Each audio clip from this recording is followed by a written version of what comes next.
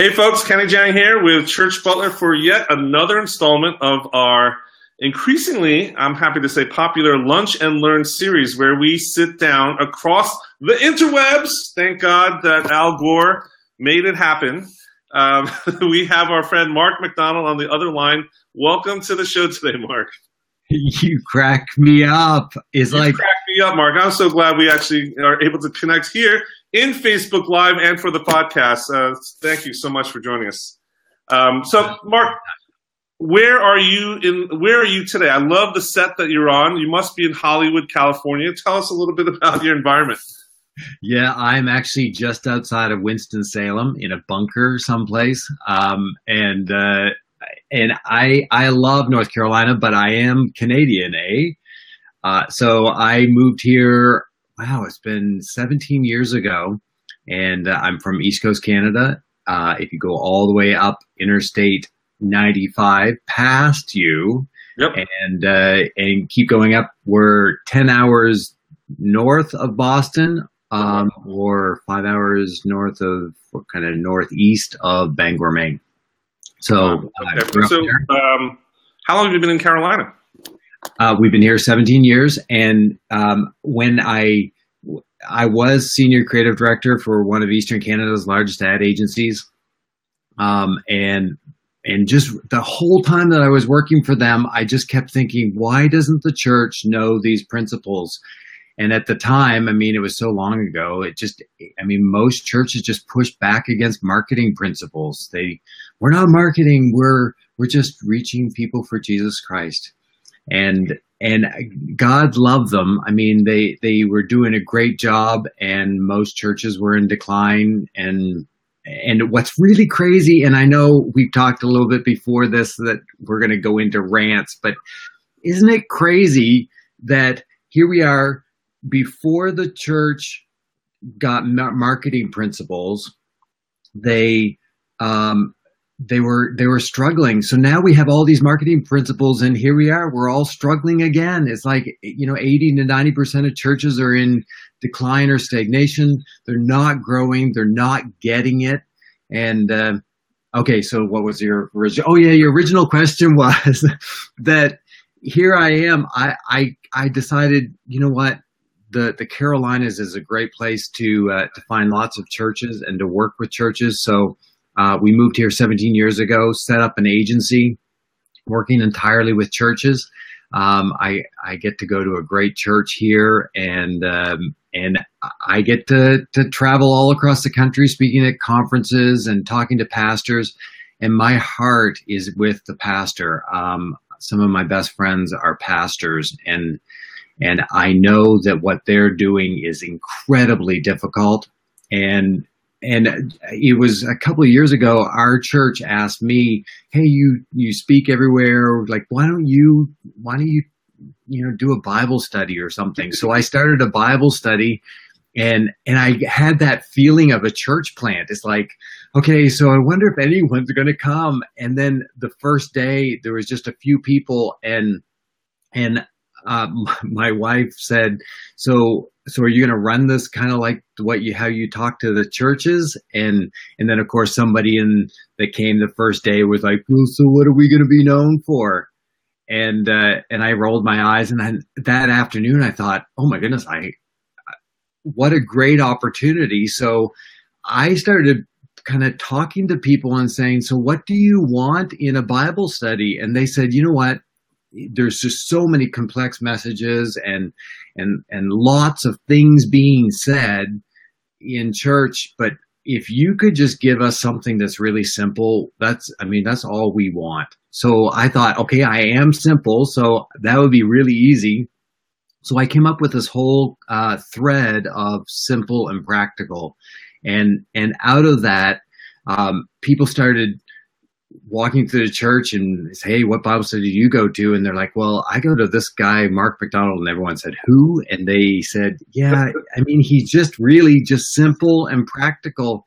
And now, after a couple of years, it's not even been a full 2 years, we have 160 people on the roll. Whoa! So I'm not just a person who goes out and consults with churches. I run a small church, which I know the complexity of every Sunday having to come up with something to say to these people and to try to keep them engaged and to go out and reach the lost in the hallways of our church. Yeah. Wow, that's fascinating. That organic growth, it means that you have some principles there. And that being known for something is a great platform that I think you've built over the last several, I guess, decade, actually. Now, I need to interrupt because this is a choose your own adventure interview.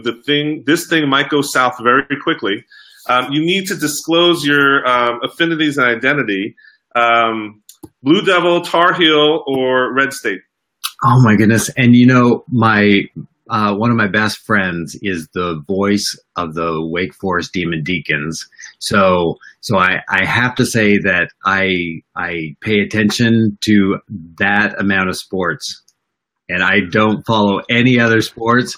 And the thing is, I could go off on something, and I have never watched a basketball game in North Carolina. What a safe answer. Safe answer. I will disclose. I actually lived down there for 7 years, 7.5 years. You went to Duke, right? Being a Blue Devil myself, and so was in the ad agency down there in a regional shop in good old Durham, North Carolina. As we proceed. We'll proceed lightly because there might be some ulterior motives of that safe answer there. So let's talk about your book. You've got a book coming out that quantifies and really captures some of the essence of what you've been developing in this area. So why don't you tell us a little bit about it and where can we get it, Mark, today? Today, oh my goodness. You'll have to come and rob one for me. Yes, I have Be Known for Something, and it's about reconnecting with your community by revitalizing your church reputation.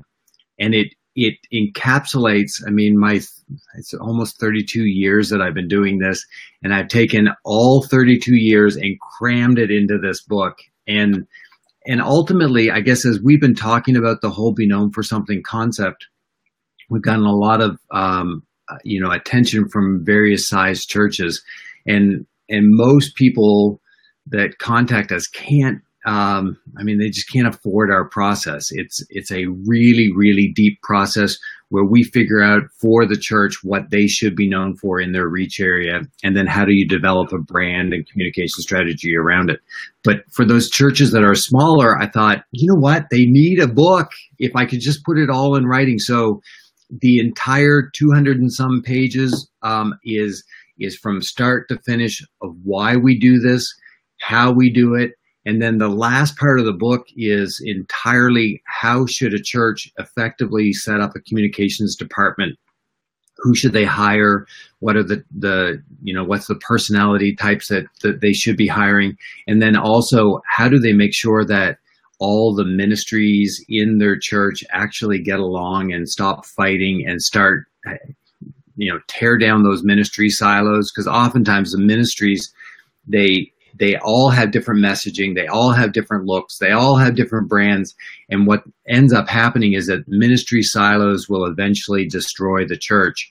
And instead, what we want to do is we want to create one constant thread that everyone in the church understands that thread, and that thread corresponds with the people in their community. Every ministry rallies around that thread, and instead of having ministry silos, they actually support the farm. They make sure that the church is pushed first. So, are you talking about Being Known for Something as a cause that a ministry should be adopting and be investing in, or is it some other type of notion? Yeah, it's actually a little bit broader than that, and the more broad you can make your thread, the better. It's interesting.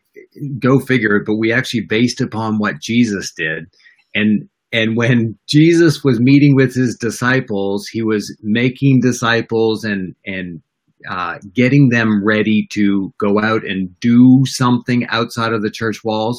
And then he himself, it says that he left his disciples and went a great distance away and sat down and waited. That means that there was nobody there, but he knew at the well that there were going to be people coming along with some needs and concerns.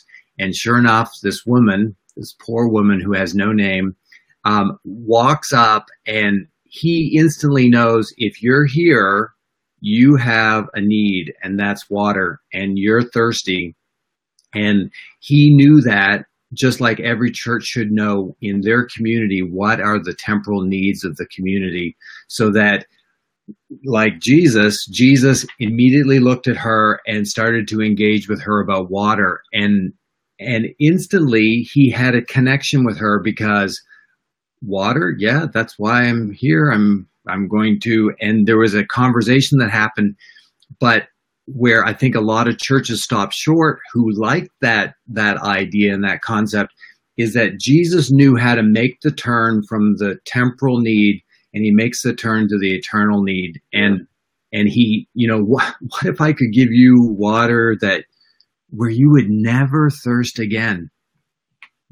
Somebody who's looking for water because they're thirsty, and you're going to give me something that satiates me for the rest of my life and eternity? Yes.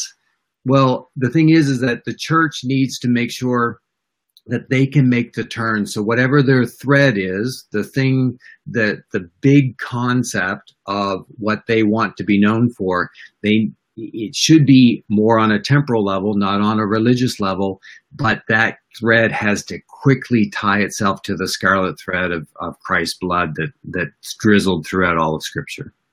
Yeah, so this is I love your posture on this. And I love also a recent blog post that you put up at beknownforsomething.com talking about, is your church known by love this way? And one of the practical tools that you suggested, which we actually did in my past church, was the 5 Love Languages by Gary Chapman. And I will tell you that when I've mentioned that book to other ministry leaders, they've actually kind of looked a little quirky, saying, how do you use that? Or what would you do with that? Can you talk to us a little bit about why that's such a relevant book or conversation piece for ministry itself?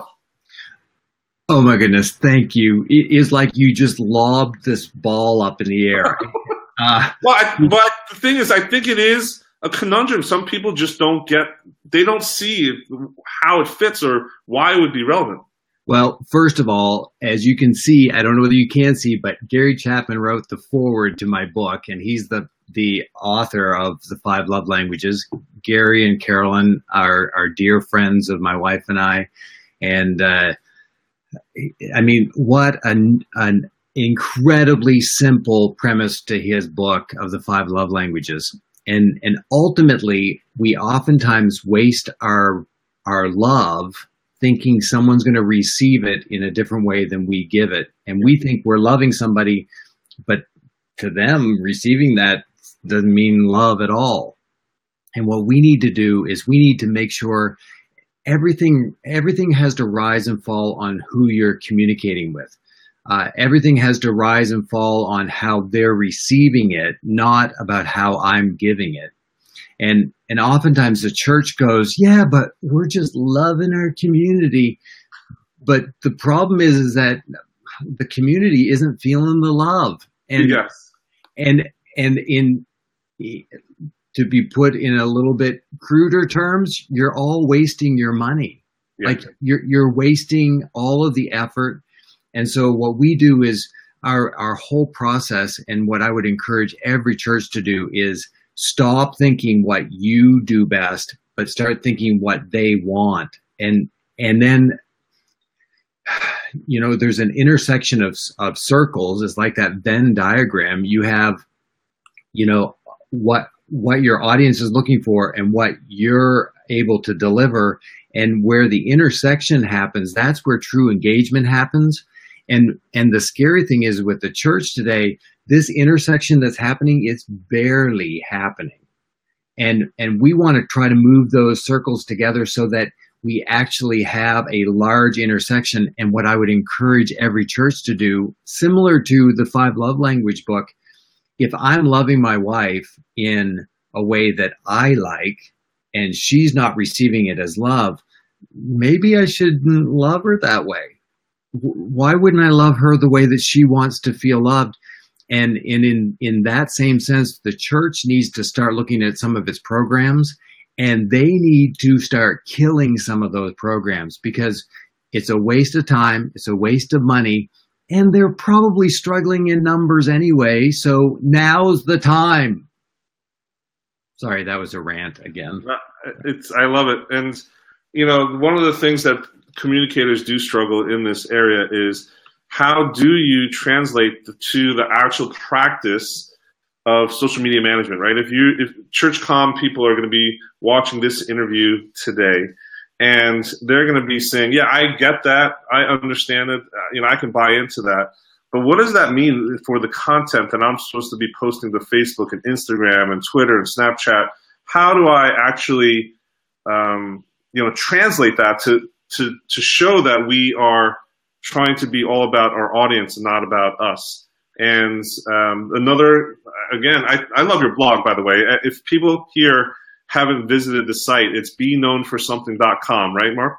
That's correct. And there's another post that I think struck me, which is, people don't talk about this, right? The church asked them, they didn't answer, right? Where you're trying to collect stories from the communities. You want to do it, effectively, and you post on your social media pages requesting you want questions answered for, say, an upcoming sermon series, or do you have some type of biblical question that you've always wanted the church to answer, right? It seems like a great idea, but then things don't happen.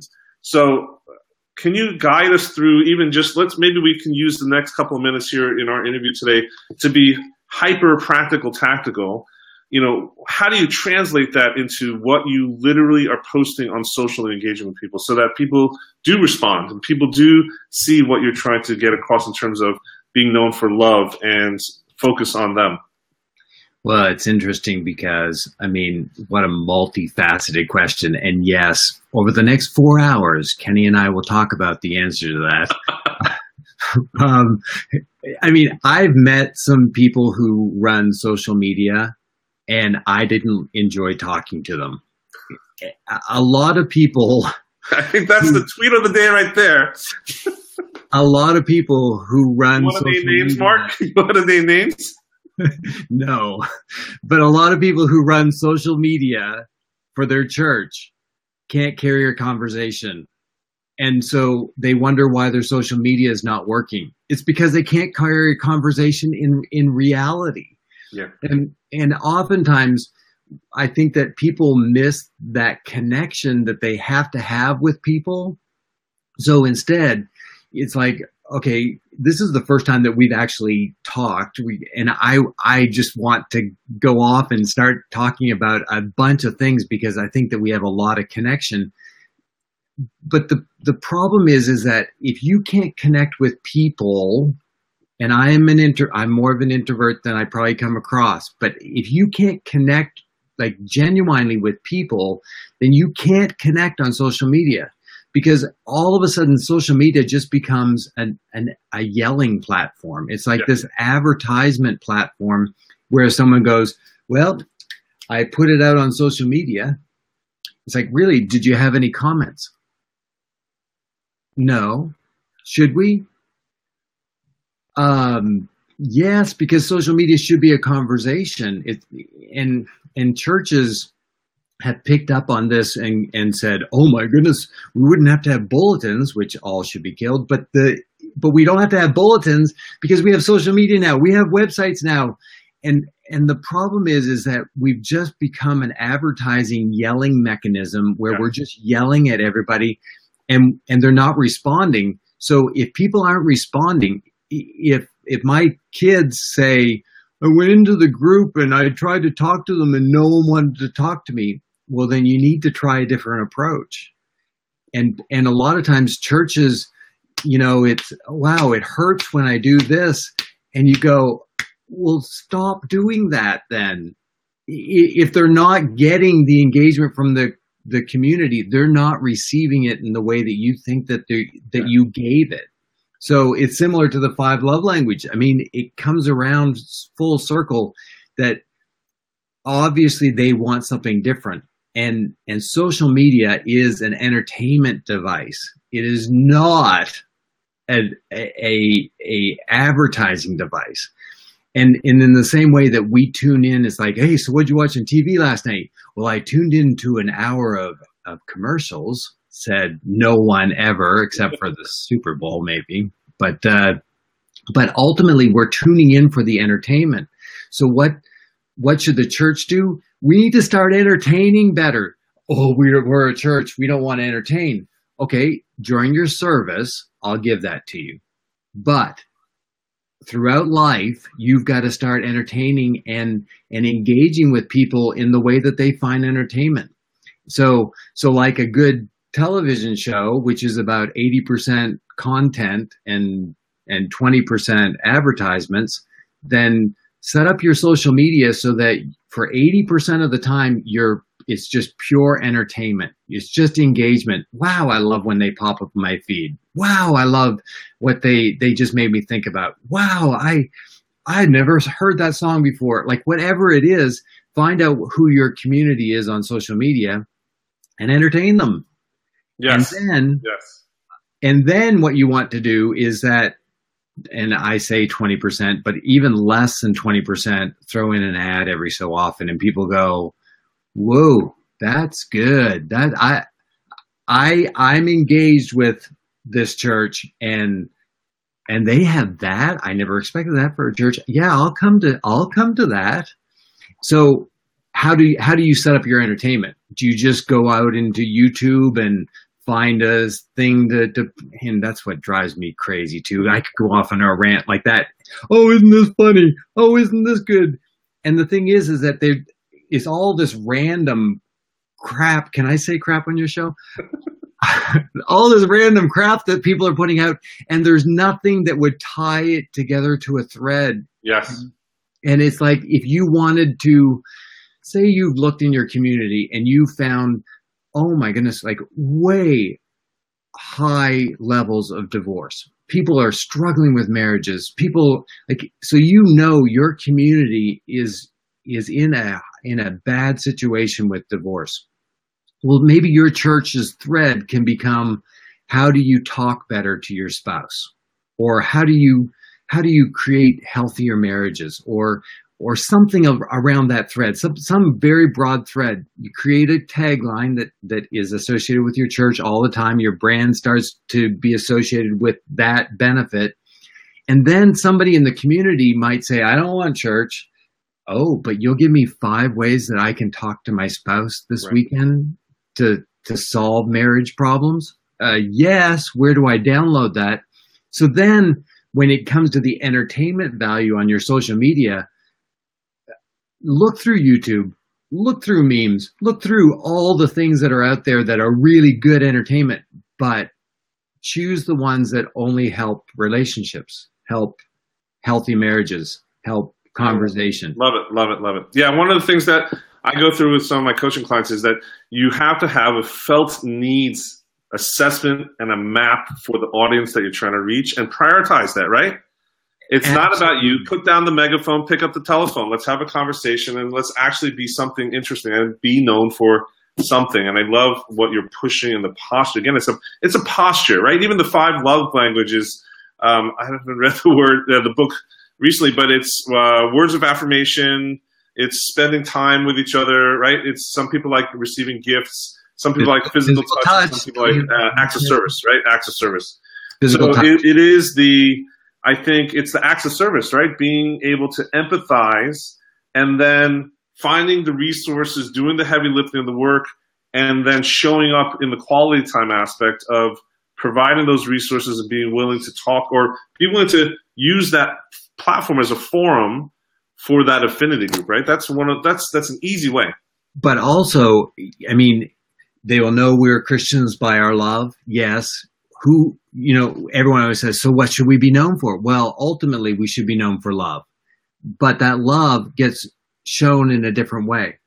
And in the same sense, if you have a thread, what's really good as a social media person, because you're constantly looking for other types of content, know that everyone feels love and receives love differently. So if your thread is about relationships, have the 5 love languages right there and say, have I shown love about relationships that way? Have I shown it that way? And make sure that all the 5 love languages are shown through everything that you're doing in communications. Yeah. I love it.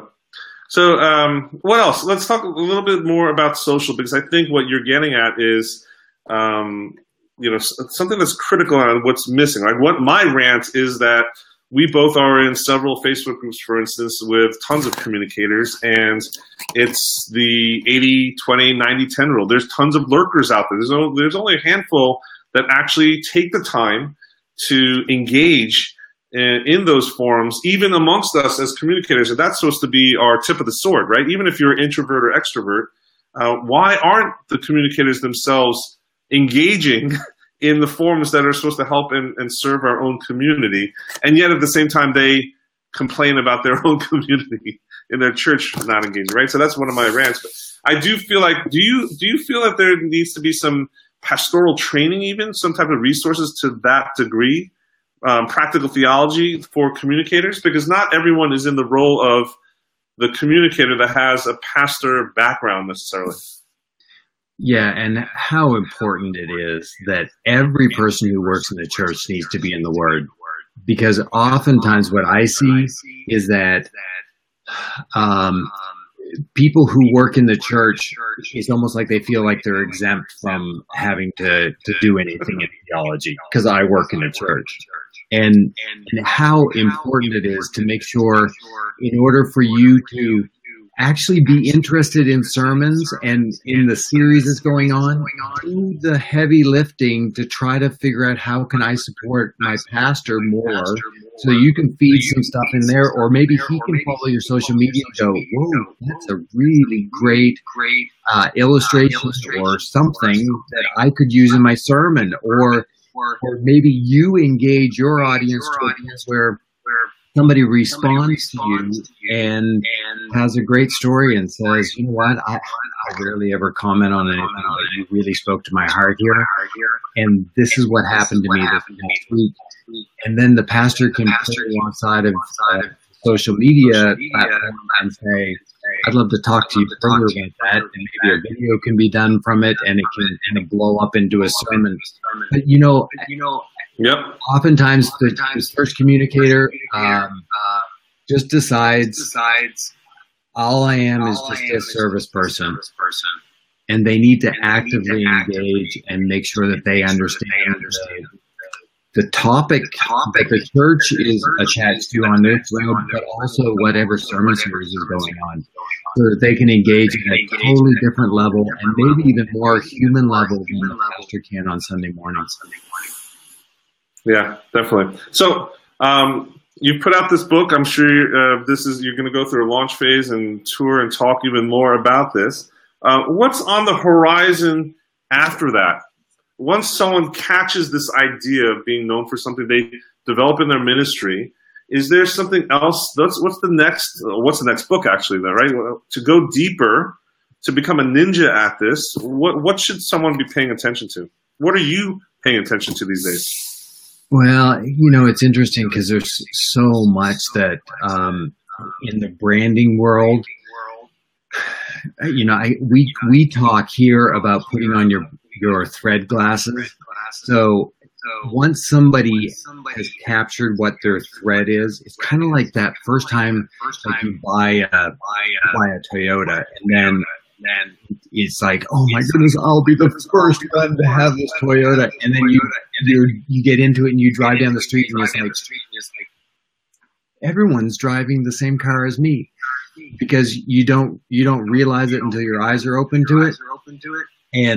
And oftentimes, once you know who your brand is, to be known for something, or your colors, the blue that we always have through all of our colors, I see those things all the time. Every time I look around, it's like, oh, there's something, and that connects to our thread, and this works. And every church, once they know what their thread is, they'll be shocked and amazed at how much entertainment is out there that they can pull and start seeing, and I'm not really sure what the next book's going to be. It'll either be something along that line or, and here I know we're getting near the end of all of this, but I'll throw this little nugget out. But I'm a national commercial model. I have a Volkswagen commercial out right now, 2 Men in a Truck. So I get to do modeling and acting on the side. And I'm thinking maybe the next books might be called The Model Church Communicator. What does it mean to be on show as a church communicator and be more active rather than this passive non-leader person who tries to have conversations but isn't really doing it properly? That's an interesting take. I think I would love to see that teased out more. That actually is an interesting thread. And I want to see more modeling of you as the happy driver of more cars out there. Just for our audience, if they haven't seen the video of you and your fake wife in the front seats, where can they find that? Is that on YouTube or is that on your site anywhere?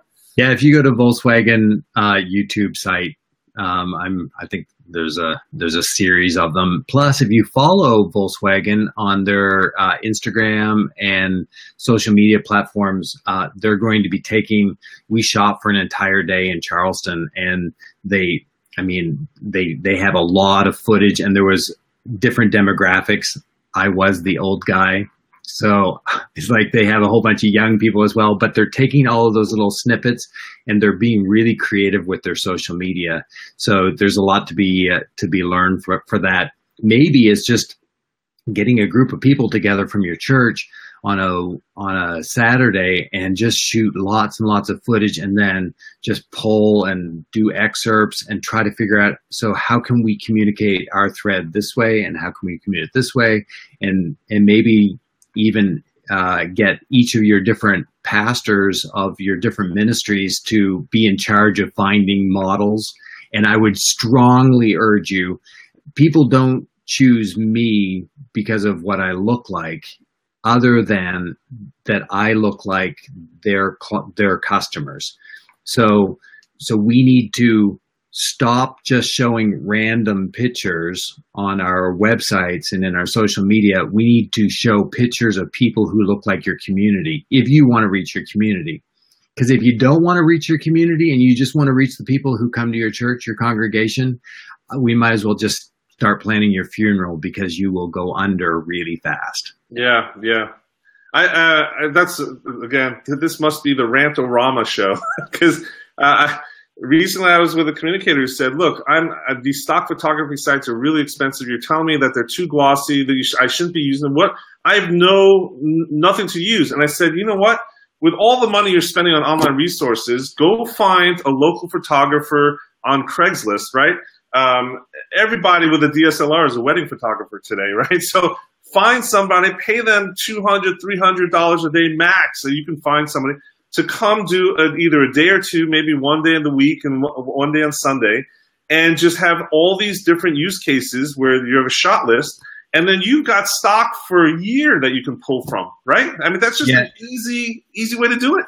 And the only exception to that is that if you happen to see a picture of me on stock, which you might, just go ahead and buy that one, but don't buy anyone else.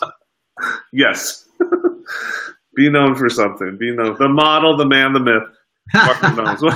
So as we close out today's interview, where can we get another dose of your humor, your good looks, your pastoral abilities? Can you share with us some of your digits, as we like to say? Tell us where to send the carrier pigeon. Is it on Twitter, snail mail? How do we get in touch with you? Yeah, you can find me almost everywhere on all, Pinterest, Instagram, Twitter, all under Mark Mac 1023. On Facebook now, there is author Mark MacDonald that you can find me at. Also, if you just go to beknownbook.com, it'll take you to our website right now, but hopefully in the next week or so, as all the pre-launch stuff goes up and the book becomes available, I think by Monday we should probably have that on Amazon, so that the publisher and I are actually talking right after this. So, but I think it's Monday where the pre-orders start.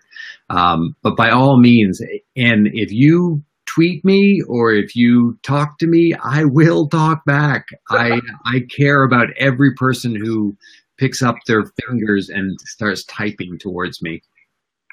Yeah, that's almost like the challenge in Micah that says, test me, test me, test me, reach out to me. Mark MacDonald, 1023. We would love to have the conversation on Twitter.